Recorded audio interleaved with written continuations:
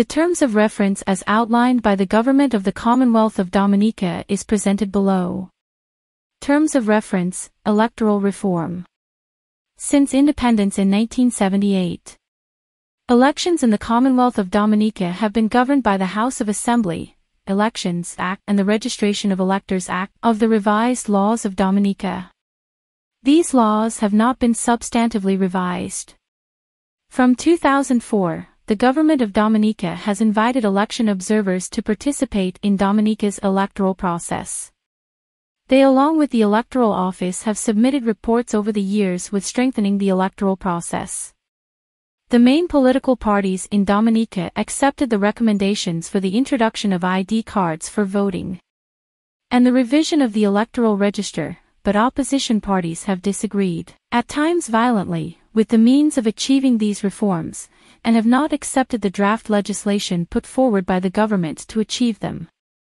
This led to a particularly contentious pre-general election process in December 2019. With two key issues being highlighted, namely identification cards, and the need to update the voters list. The elections themselves were found to be free and fair by all election observer missions. In keeping with the commitment of the Prime Minister to the people of Dominica, to have this issue examined and recommendations made for implementation of reform, by a neutral third party of high repute, Sir Dennis Byron, former President of the Caribbean Court of Justice, is being engaged to achieve the following objectives. Review existing legislation, reports front the various chief election officers, election observers and experts, including the addendum by the Commonwealth expert Pauline Welsh. Conduct and review the results of public consultations and advise on changes to improve the electoral process. Review and advise on the provisions for eligibility to vote, including the use of identification cards for the purposes of voting and whether the law ought to also provide for other or additional methods of identification in keeping with the constitutional right to vote. Advise on the best process for maintaining the updated electoral register that will not result in the repudiation of the right to vote, and or disenfranchisement of legitimate, qualified voters, including the process recommended in the aforementioned addendum or any submissions or recommendations made by stakeholders during the public consultations. Required action.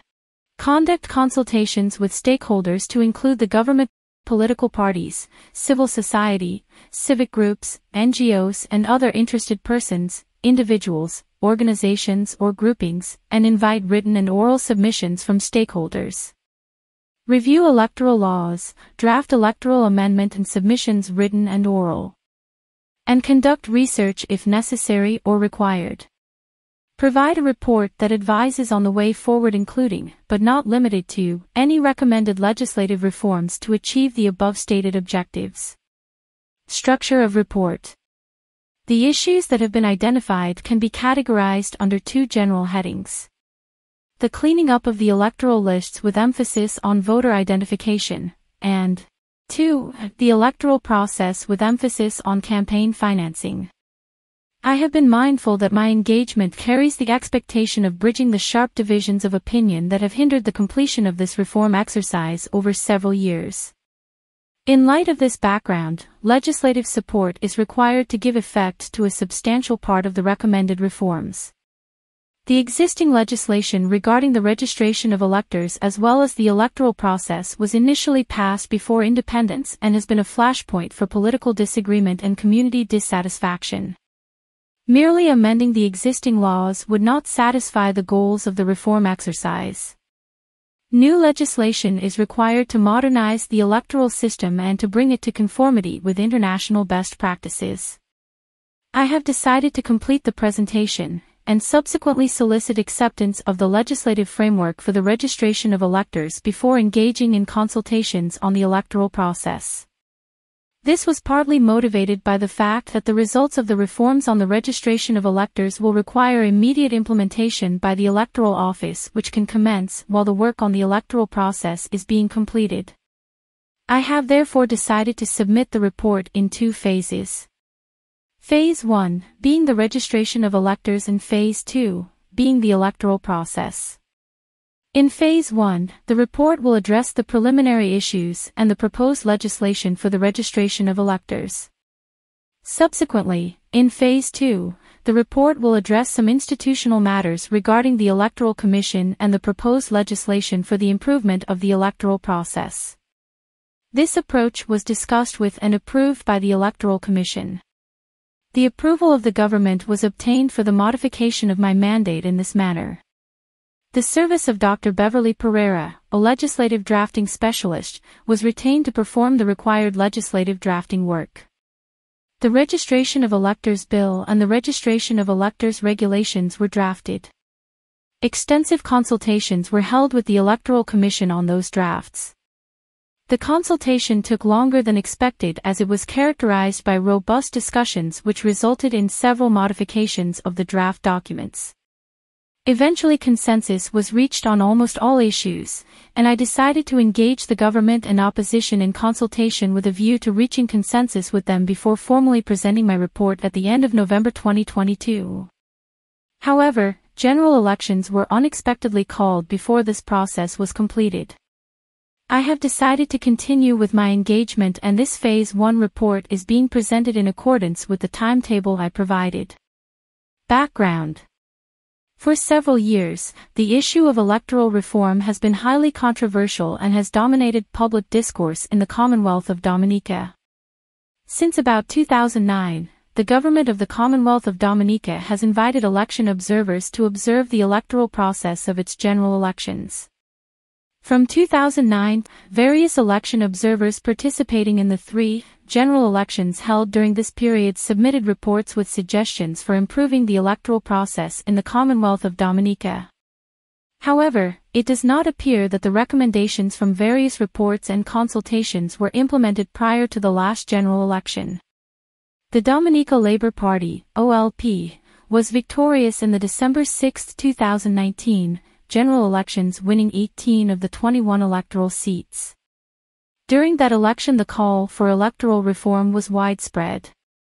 Consequently, Prime Minister Honorable Roosevelt Skerritt, during his victory speech on election night, 2019, committed to pursuing electoral reform. He stated that the matter would be addressed in a manner that satisfied the national interest and disclosed the government's plans to prioritize electoral reform on its national agenda. The Commonwealth OAS Special Mission Observers to the December general elections, through its report, noted that the participation of members of the opposition, as well as other stakeholders, will be crucial for the success of the reform initiative, for finding solutions to the political and electoral challenges that affected the 2019 elections, and in re-establishing an environment for respectful and constructive political dialogue in Dominica. On September 1, 2020, the government of the Commonwealth of Dominica appointed Sir Dennis Byron, former President of the Caribbean Court of Justice, to examine and review the electoral processes in the Commonwealth Dominica, to make recommendations for electoral reform and provide a report that advises on the way forward, including, but not limited to, any recommended legislative reforms to improve the electoral process. The importance of these electoral reforms was emphasized by the Caribbean Court of Justice when it commented that there remains areas of grave concerns about how the process of these 2019 general elections were conducted. Future elections in Dominica ought not to proceed with these or similar taints. Scope of work and methodology. In keeping with the division of reporting into 2 phases, this report will address matters relating to the registration of electors. As noted in the Commonwealth Secretariat, Election Management, Compendium of Commonwealth Good Practice, 2016, no country has a perfect electoral or democratic system. And no election management body is beyond review criticism. Democracy, and the efforts to realize this ideal through elections, are always a work in progress. Electoral reforms should improve the participation of citizens in electoral practices and strengthen the management and framework of national and local government elections. There has been much public discourse in the Commonwealth of Dominica on the question of electoral reform, which significantly intensified leading up to and during the last general elections held in December 2019. However, there were many efforts at reform, including proposed changes to the relevant legislation which were published, however, regrettably were never passed by Parliament.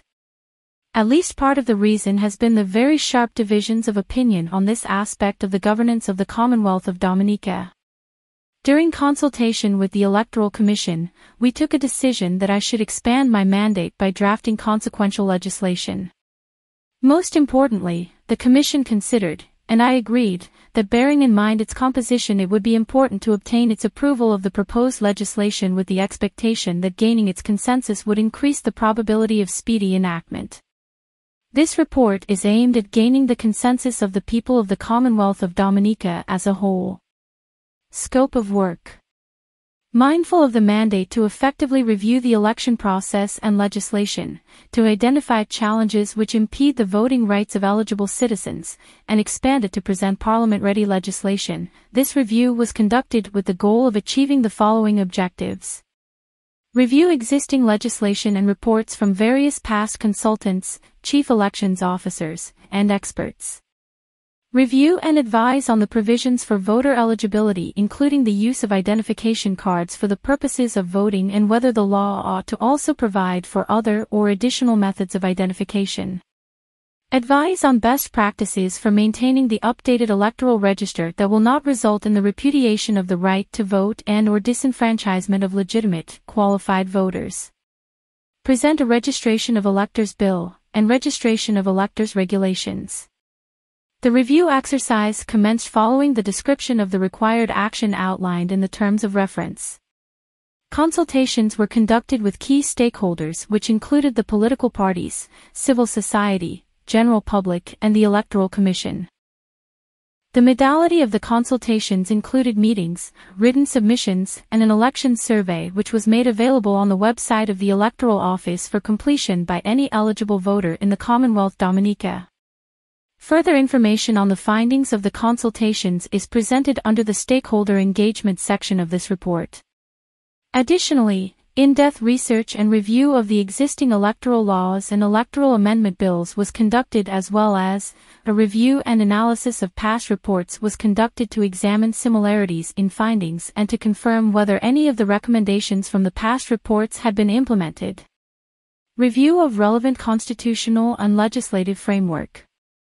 The constitutional provision and legislation of direct relevance to the registration of electors are the Constitution of the Commonwealth of Dominica, Sections 38 and 56. The Registration of Electors Act. The Registration of Electors Regulations. Review of existing reports. These recommendations were presented to the Commonwealth of Dominica over the years on the matter of electoral reform. I can report that the various recommendations all point in the same direction. The challenges identified are consistent with the various General Election Observer reports as well as the Pauline Welsh Consultant Report of 2017 and its addendum, which recommended several legislative amendments to the Registration of Electors Act and the Registration of Electors Regulations to improve the voter registration procedures and to provide for a full re-verification exercise of the voters list. The report also provided recommendations to improve the administrative structure of the Electoral Commission. Without intending to minimize the value of other reports, but with the objective of brevity, I have selected the two reports which together include most of the proposals made in the various reports. Please see below a matrix of the main recommendations from the Pauline Welsh Report of 2017 and its addendum, and the OAS Final Report on the December 2019 elections. This matrix includes proposals relating to the Electoral Office, Campaign Finance, and the House of Assembly Elections Act, which will be addressed in the Phase 2 report. Stakeholder engagements. To gain better understanding and for the purpose of inclusivity, stakeholder consultations were conducted to obtain feedback. Meetings. Key political parties. Dominica Labour Party. United Workers' Party. Other organization. Dominica Business Forum. Written submissions. In an effort to obtain feedback from other key stakeholder groups/organization, 34 local organizations were invited to provide written submissions on challenges and recommendations for electoral reform in the Commonwealth of Dominica. The list of the organizations invited to provide written submissions is attached as A1 next to Submissions were made by 27 organizations. Of the 27 participants, 6 persons were affiliated with political parties, ruling and opposition, another 10 with non-governmental organizations and 12 persons listed as other, although not stated. The report of the findings of the written submissions is attached as Annex 3. Election Survey. The General Election Survey was open to all eligible voters in the Commonwealth of Dominica with online access to collect their opinions/attitudes on matters related to the electoral process and ideas for reform. A total of 824 persons participated in the online survey, with 25 persons not completing all questions, which resulted in their removal for the analysis of the responses.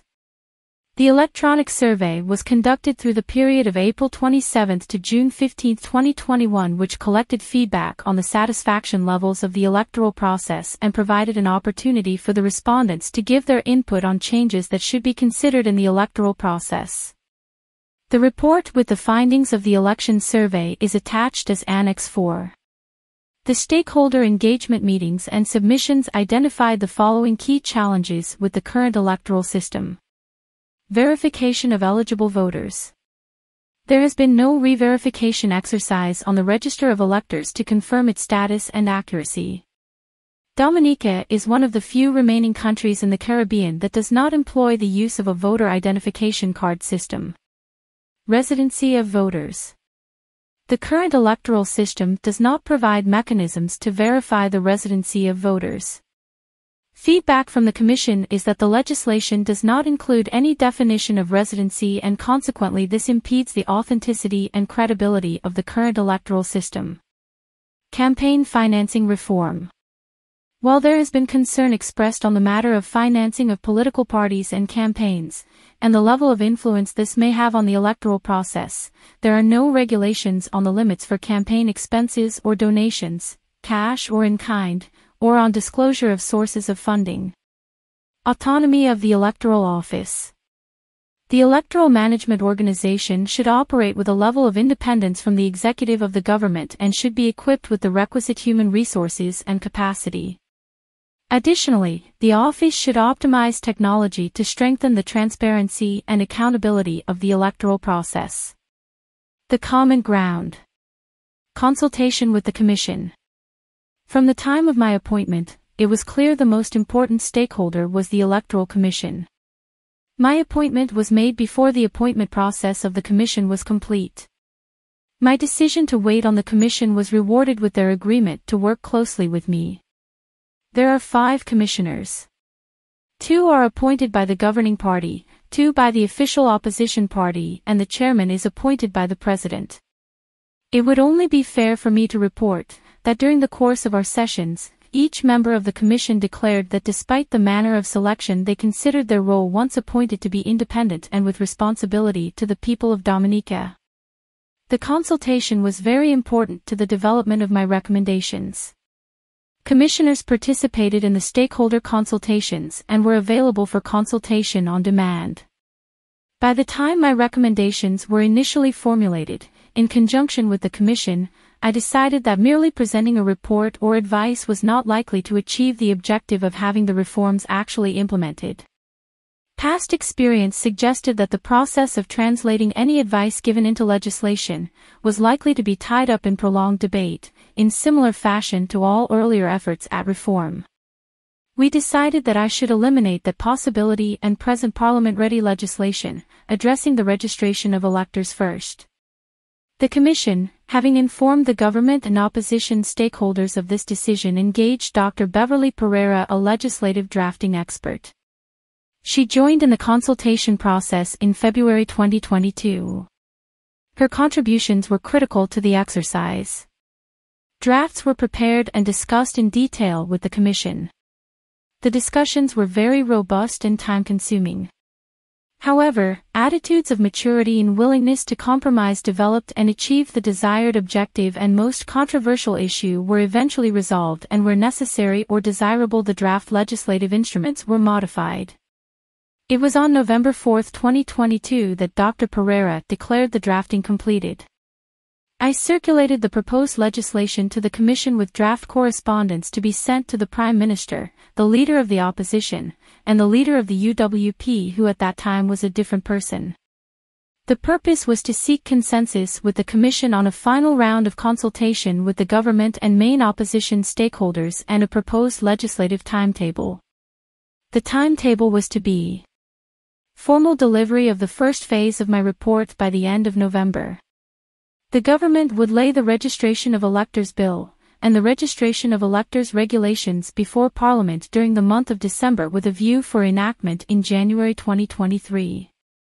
Formal delivery of the remaining legislation February/March 2023 with a view to having the legislation enacted March/April 2023. Subsequently, I arranged for the correspondence to be sent to the said stakeholders.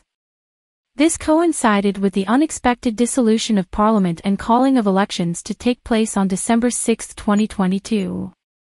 I remained in contact with the Commission and completed this report to be formally presented with the proposed legislation. Current process relating to the registering of electors. Constitutional and legislative framework. The Commonwealth of Dominica gained its independence from Britain on November 3, 1978 and uses the Westminster parliamentary system. As a republic, its head of state is the President. The legislature is a unicameral parliament called the House of Assembly established under Chapter 3 of the Constitution, which consists of 21 elected representatives, 9 senators and the Attorney General as an ex officio member. The Speaker of the House is the 32nd member of the House who is elected by the House from outside its membership. The current system for electing individual members of the House of Assembly is by simple majority of votes in each constituency in a general election. The first-past-the-post system is employed, with the candidate who receives the most votes in each constituency declared the representative for that constituency in the Assembly. National elections are constitutionally due every 5 years and local elections are held every 3 years. Elections are managed by the Electoral Commission, created under the Constitution at Section 38(1), which states, "The Electoral Commission shall be responsible for the registration of voters for the purpose of electing representatives and for the conduct of elections of representatives and senators, and shall have such powers and other functions relating to such registration and elections as may be prescribed by law." The Constitution provides for a chief elections officer to assist the Commission in discharging its functions by providing directions to the registering officers regarding voter registration and the conduct of elections. In addition to the Constitution, the other pertinent pieces of legislations and regulations used to govern the electoral process are the House of Assembly Elections Act, the Registration of Electors Act, the House of Assembly Disqualification Act, the House of Assembly Election Petition Rules, and the House of Assembly Election Regulations. National Governance and General Elections. Registration and Verification Process. Currently, voter registration is done through assistant registering officers, appointed by the Commission. An ARO is appointed for each polling district. In addition, the Commission appoints a registering officer for each constituency. The ARO's work is done under the supervision of the registering officer. The Chief Elections Officer is the Chief Registering Officer. To get registered, the intended voter would visit the home of an ARO and complete the required form, Notice of Claim, Form 3. In addition to producing ID, a witness is required to certify that the residency requirement is met.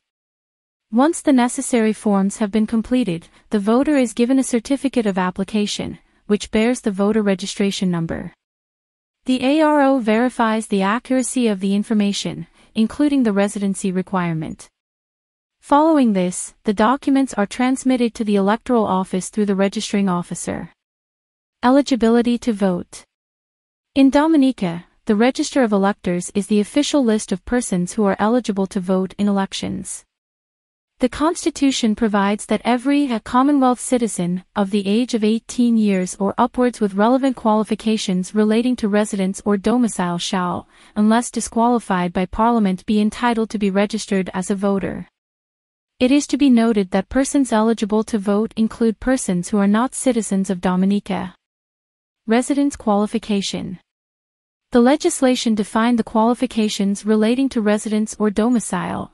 A person is qualified to register to vote in a polling district if that person is a citizen of Dominica or is a Commonwealth citizen who has resided in Dominica for a period of 12 months immediately before the qualifying date, is a minimum of 18 years of age and has resided in that polling district for a continuous period of at least 3 months immediately preceding the date of registration, but in the case of a person who has attained the age of 18 years within the period of 3 months immediately preceding the date of his registration, no such residence qualification shall be required. Disqualification. The persons with residence qualification who are disqualified to vote are persons of unsound mind, undergoing any sentence of imprisonment in Dominica of more than 1 year, is under sentence of death imposed by any court in the Commonwealth, is disqualified by any written law. Becoming registered as elector. The statutory scheme to be registered as an elector was designed to foster integrity in the registration process by allowing an applicant to make a claim and then requiring verifications and possible revisions by the electoral authorities. A person can apply under Section 11(4) through the Assistant Registering Officer, ARO, in a polling district, by completing the application form and providing documentary identification, and a witness must attest the person's eligibility for registration. The ARO submits information to the Registering Officer, RO, who decides whether to allow or disallow the application.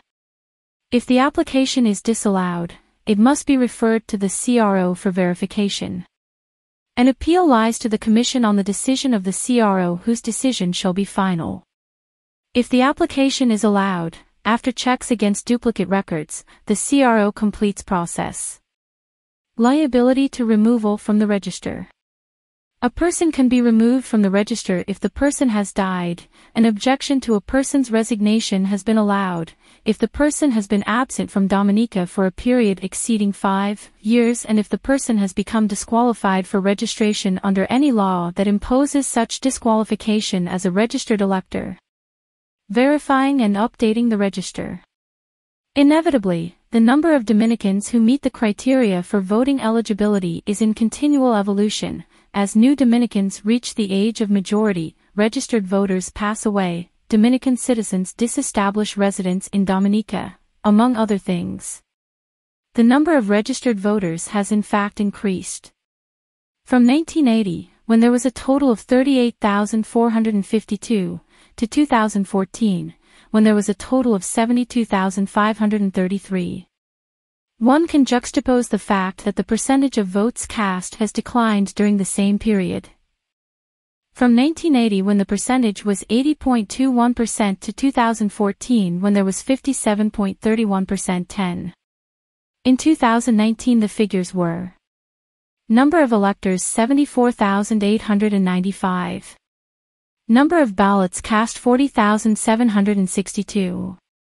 This continual change in electors' eligibility necessitates mechanisms to maintain an accurate register of electors. These mechanisms are the statutory requirements of periodic review of information and publication of updated lists and registers by the Commission.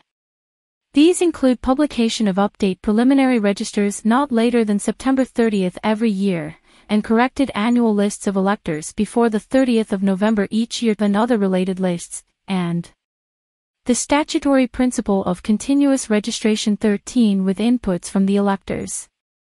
The statutory scheme to ensure accuracy and integrity of the register of electors is based on the publication of various lists created by the Electoral Commission. These are: a supplemental register of electors published quarterly. Corrupt and illegal practices list published at least 14 days before the preliminary electors register, persons convicted of a corrupt or illegal practice.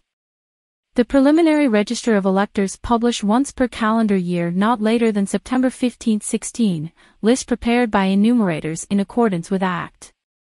Claims and objections period. CRO must publish notice stating that claims may be made to the omission and objections may be made to the inclusion of any person's name on the preliminary register, and claims and objections must be made within 7 days following publication of preliminary register. The revised final annual list published on or before November 30th each year. Final list of electors 13 published within 7 days of the writ of elections. The lists are updated at several intervals each calendar year, and electors are given the ability to claim registration or object to the registration of others appearing on the preliminary lists. The culmination of these processes occurs when an election is called, and the Chief Elections Officer puts together a final list of electors based on the revised annual list plus a supplementary list that is created for persons that have become eligible since the publication of the last revised annual list of electors. The lists and mechanisms used in the maintenance of the register of electors.